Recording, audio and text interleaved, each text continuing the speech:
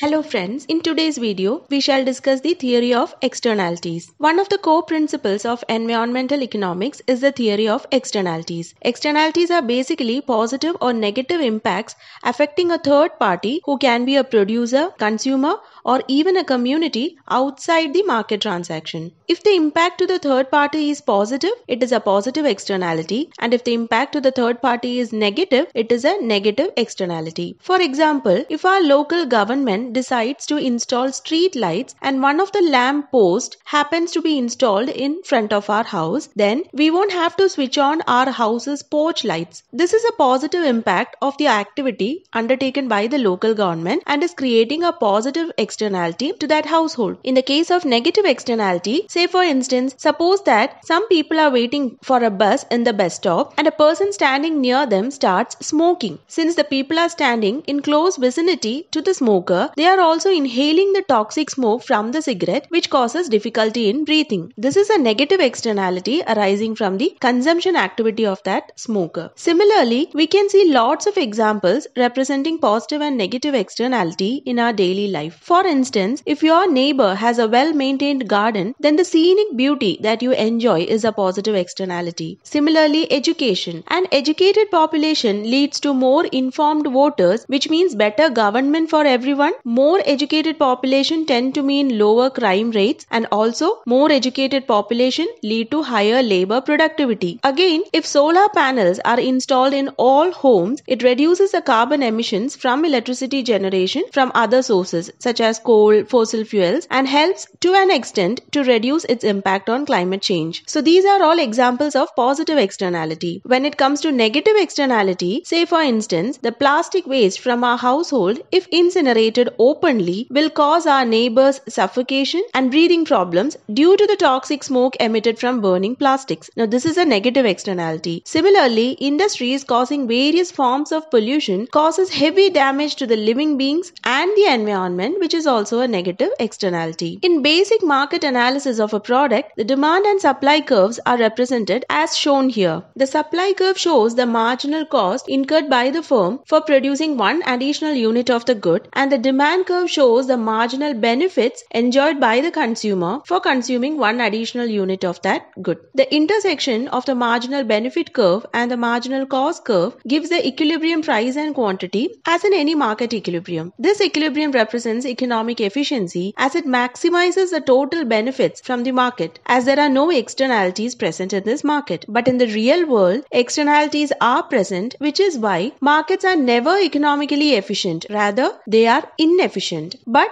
an inefficient market can be made efficient by internalizing the externality, which means the benefits arising from the positive externality as well as the cost arising from negative externality need to be considered or accounted for. That is what is meant by internalizing the externality. Now, if it is a negative externality, the cost incurred by the society from the damages needs to be reduced. Now, this is done by imposing tax on the price of the product by the government that is causing the negative externality.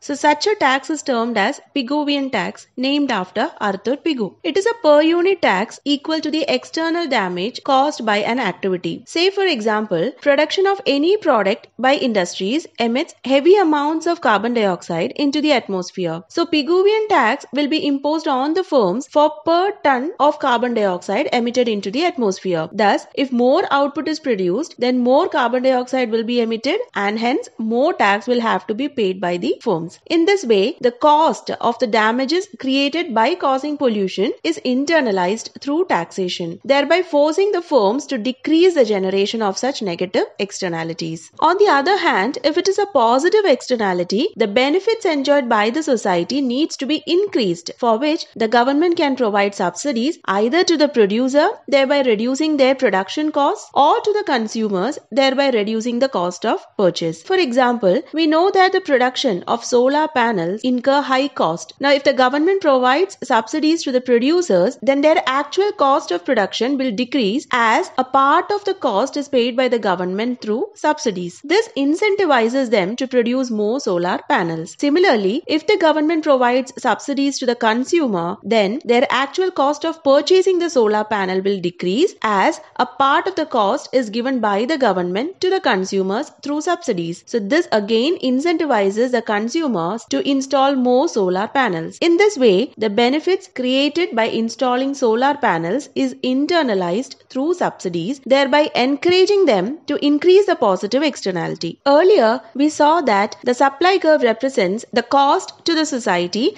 and the demand curve represents the benefits enjoyed by the society. Generally, the costs and the benefits can be classified into two categories: private costs and benefits and social costs and benefits, which are also termed as external costs and benefits. Private costs and benefits fall upon the consumer or the firm involved in the consumption or production activity. Now, private costs and benefits can again be divided into two: private marginal cost and private marginal benefit. Private marginal cost is incurred by a firm for producing one additional unit of a good or service. So, it is nothing but the usual marginal cost of a firm that we see in the theory of production. Private marginal benefit is enjoyed by a consumer from the consumption of an additional unit of a good or service. Now, social or external costs and benefits fall upon the society as a whole and is not accounted by one consumer or firm involved in the transaction. Now, these costs are nothing but the externalities. These costs are again divided into two: social marginal cost and social marginal benefit. Social marginal cost includes private marginal costs and any additional costs imposed on the society by producing an additional unit of a good or service. Say for instance, the producer of a toy factory incurs marginal cost for each additional toy produced. Each extra toy produced creates negative externalities in the form of, say, air pollution, noise pollution, transportation of the toys to the market causing traffic congestion, etc. So the production cost is borne by the firm and all these external costs are borne by the society, and this is an example of social marginal